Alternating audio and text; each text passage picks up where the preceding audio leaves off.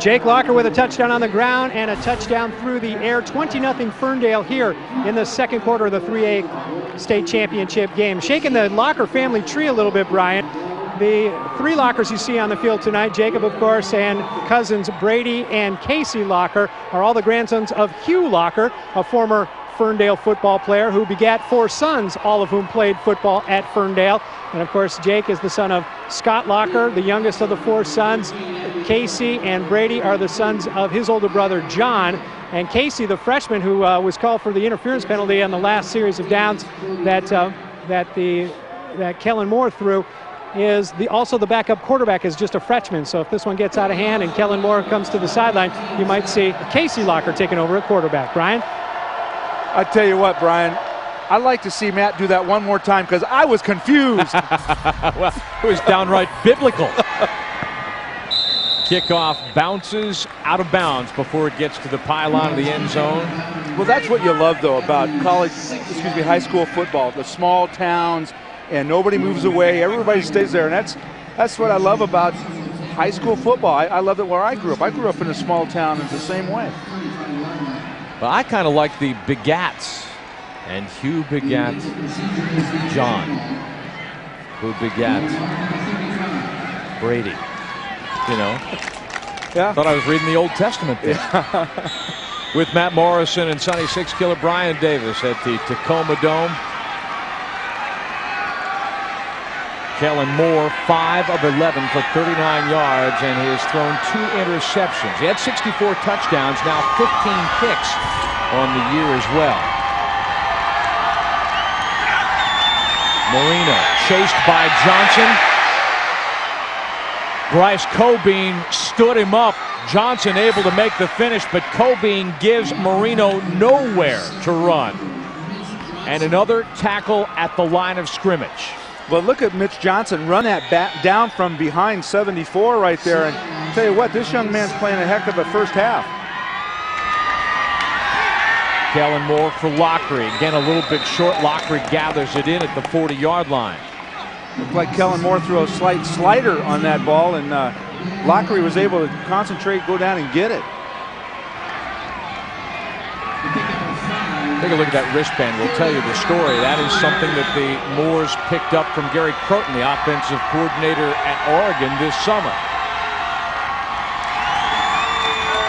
3rd down and 5. Kellen Moore completes the pass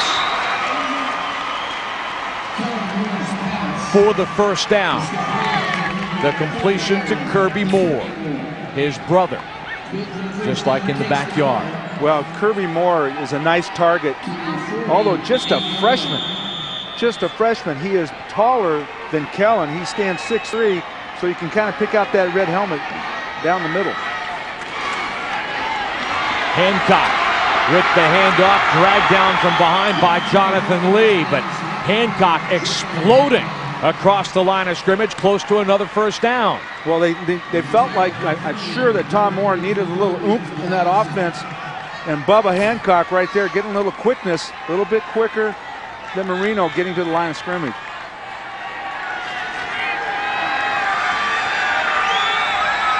Crosser in Ferndale territory.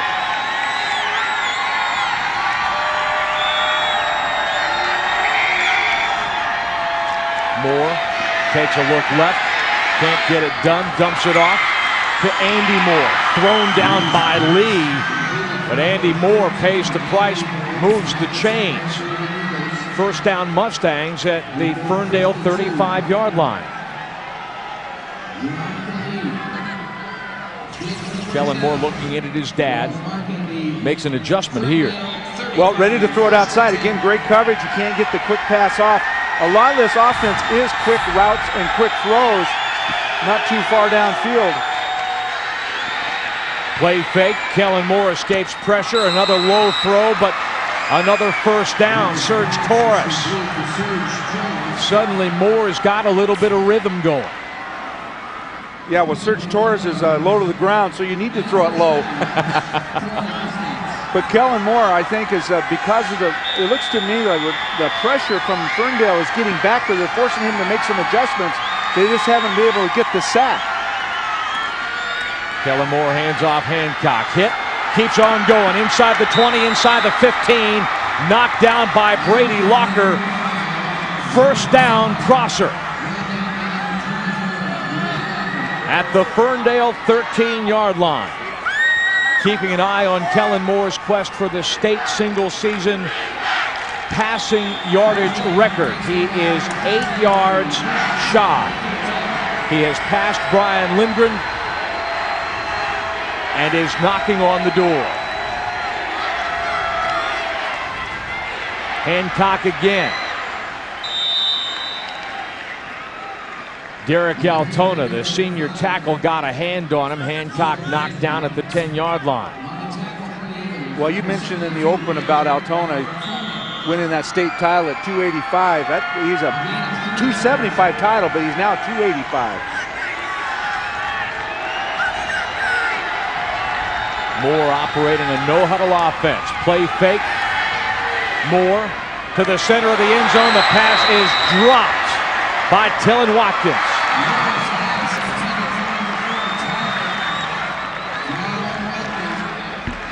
I'll tell you, Watkins, not sure if he wants to run back to the huddle, but Kellen Moore that time really scanned the field. He looked everywhere. Comes down to Watkins right there, and that's unfortunate for Prosser. But I tell you what, Rocky Sandusky is a happy guy. Kylan Watkins had him beat. 3rd down and 7.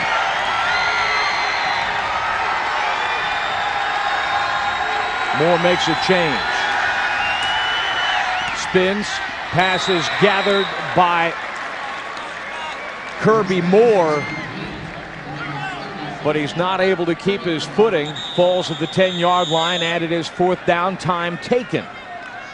With just over 2 minutes remaining in the first half. Mustangs need to talk this one over.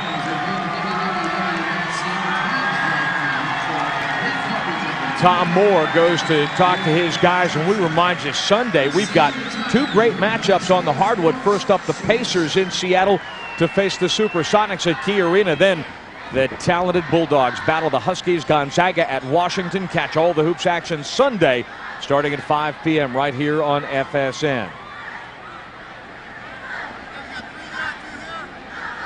3rd down has not been kind to the Mustangs. But 3rd down has not been kind to the Mustangs because they have been 3rd and long and now face 4th and 6 or 7. Well, you know, we talked to Coach Tom Moore this week, and he really did say that they probably would go for it and may not kick a field goal. But this is a nice play. You've got the guy that's thrown for 64 touchdowns back there in your offense. He's got confidence in him. It's your son. Go for it. They hit a touchdown not long ago on 4th and goal from the 31. They've marched themselves backwards with penalties. Kellen to Kirby in that case.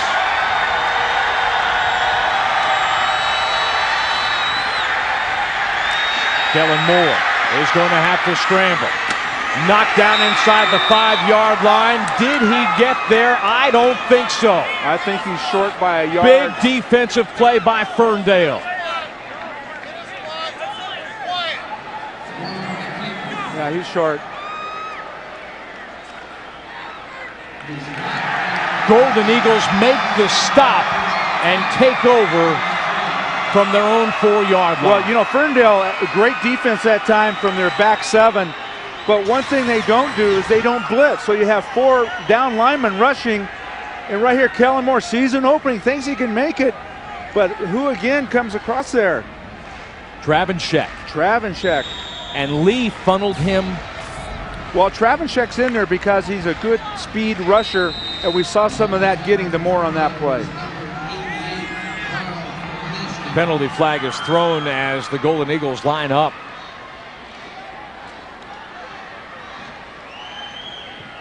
It's going to be a challenge.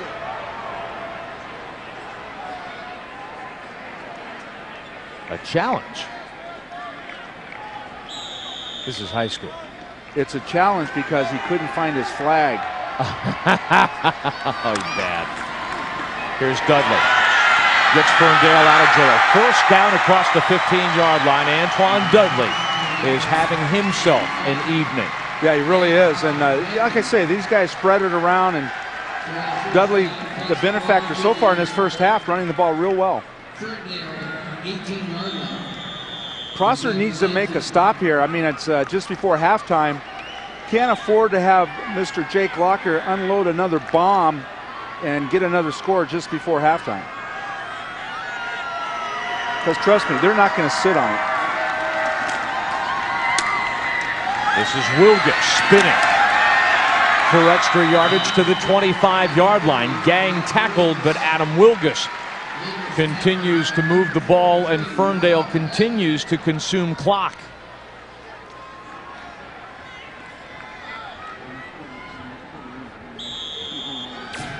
Well, here's a good down to go for something a little bit deeper downfield. Second and short.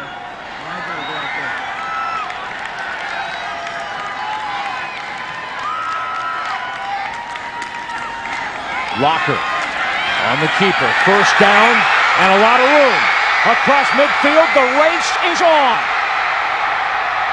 See ya. Touchdown, Ferndale.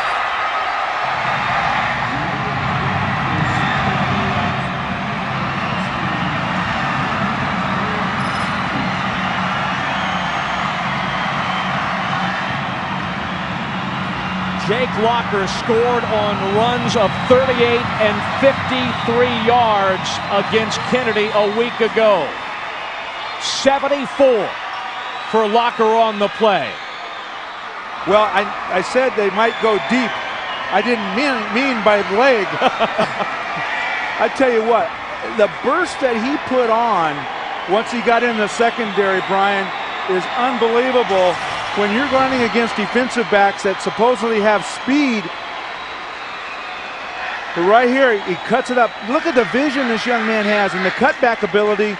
No one able to tackle him. But right here, he just takes off and leaves everyone in the dirt. Danny Locker has no chance of catching Mr. Locker on that play. 10 carries, 106 yards, and 2 touchdowns. This is a great way to look at this play. Great blocking, but cutback ability and speed.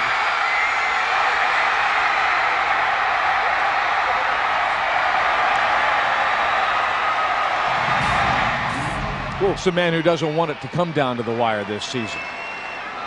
Tell you what, that's pretty impressive when you know there's less than a minute to go and you can run it 74 yards. He did that in 9 seconds. All of it. Wow. From snap to goal line. Wow, that's pretty Didn't quick. you make the point that he looks faster than he did a year ago? I think he is. And he's older. He's a little bit bigger, a little bit more mature, but he does look like his overall speed is a little bit better. Golden Eagles will go for the deuce. Locker to keep. Locker knocked down short. Casey Lusk, the junior defensive back, steps up and makes the play, but Jacob Locker has done a ton of damage inside the final minute of the first half, and the Golden Eagles, in their 3rd championship game appearance, have taken a commanding lead.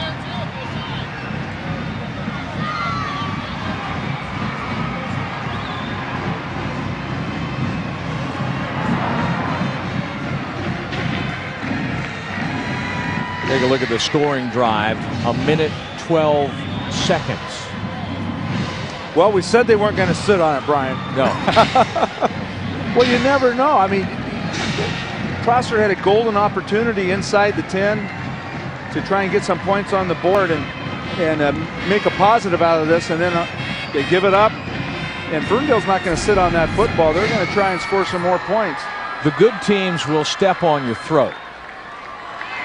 Ferndale is doing just that. Skyline did it here in the 4A semifinal last week against Puyallup. The Spartans taking a 47-0 lead en route to a 54-20 victory. You and I were both here for that ball game, and it was you talk about impressive first half starts. This one isn't bad either, however. Ferndale has played a little bit of smash mouth, and it has worked to the Golden Eagles' advantage. Ivan Marino, take a look at 32 red, and he and his teammates have a lot of work to do. Frank from the 11-yard line. Cuts it up outside, but is knocked down by Jesse Young, the senior tight end. Now we talk about that 4A championship game. Skyline defeated Woodinville in the regular season, but the Falcons have won 7 consecutive games since then, including over the defending champions from Evergreen down near Vancouver, Washington. So the Falcons feel as if they can beat anybody, including the Kingco 4A champions. Well, for Woodinville, it's how you finish. It's not how you started the season. They hadn't lost to Skyline earlier in the year, Brian, but have been playing really good football since that time. Kellen Moore signals to Torres on his left flank. And Torres comes inside, brought down. Wow, flying tackle made by Derek Altona. Altona, a Northwest League all-conference player, a unanimous selection both ways on the offensive and defensive lines. Good speed. Oh, it doesn't surprise me a bit. Not only is he strong, bull rushing right there in the middle of the screen. Lockery gets out of bounds. The ball pops loose. Jesse Young with the escort.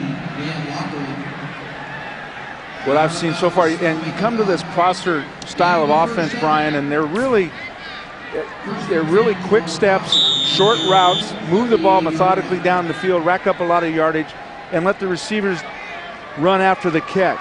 With that completion, Kellen Moore has become the all-time single-season passing yardage leader in Washington State history.